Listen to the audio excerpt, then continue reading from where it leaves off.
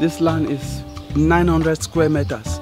I have moringa, I have mangoes, I have pawpaw, I have plantain in this small land. I have about 50 trees of moringas.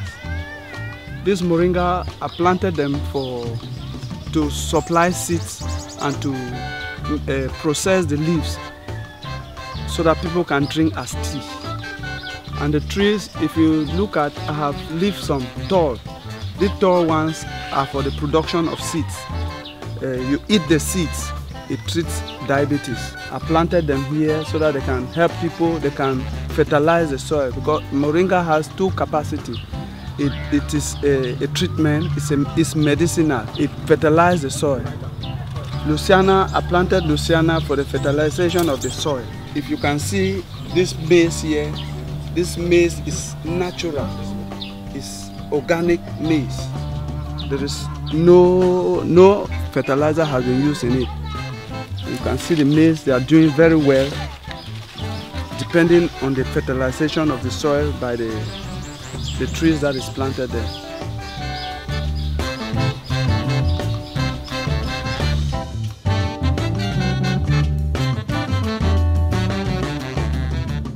When I was young, going to the primary school, when going down to town, I passed through where these forestry people were there. They opened their nursery. That's where I stand and study what they were doing. And then around 1966, I do my own nurse things. And also when I go and start knitting, I do it, harvest it, come and sow and plant them.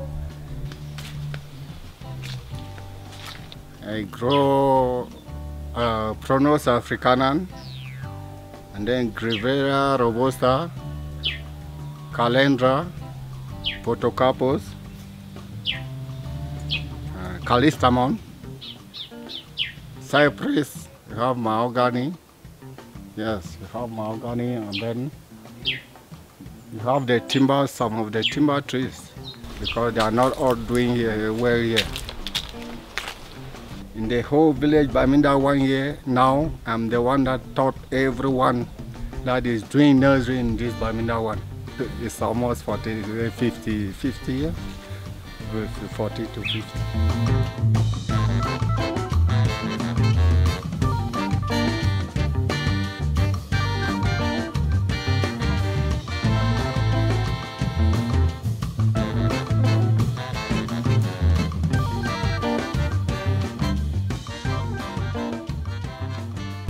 My name is Forbetiah Zaccheous.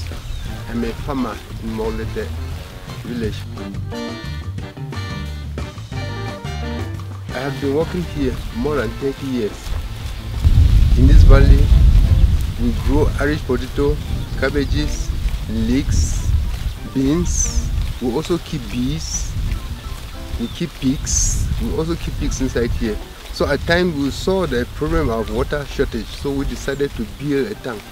So in that tank we can take pipe, we connect pipe from a small spring which is far to that tank. And without doing that, the water cannot supply us, because if you just take the few pipes from the catchment, it will not bring you much water. As we build this tank, we have enough water in the dry season. In the rain season we don't use water. We just walk our crops like that. So when I built that tank, I saw a difference. a change compared to the first time we were not using the tank.